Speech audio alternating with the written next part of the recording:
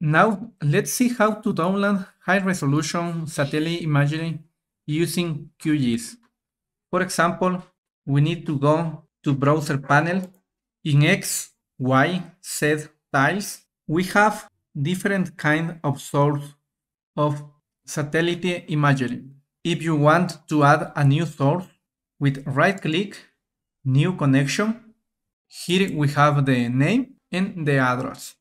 The source of satellite imagery information we can find in the tutorial that I have on the blog in this example. Here we have step by step how to create new connection.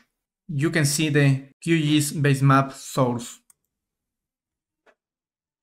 Now I open, for example, Google Satellite or Bing.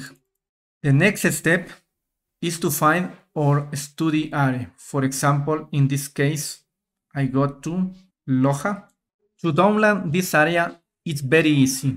We need to go to Layer Panels. For example, if I want for Bing or if I want for Google Satellite, with right-click, Export, Save As. In Output mode, I choose Render Image. I uncheck this box, Create URT.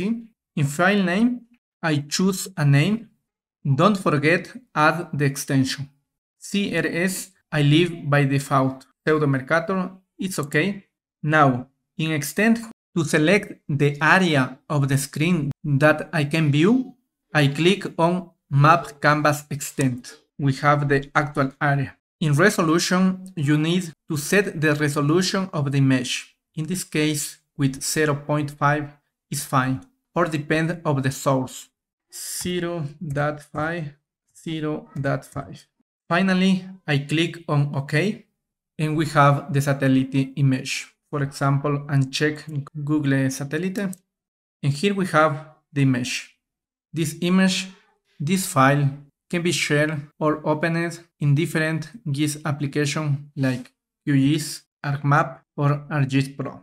If you liked this video, don't forget to give me a like and subscribe to the channel. Thanks for your attention.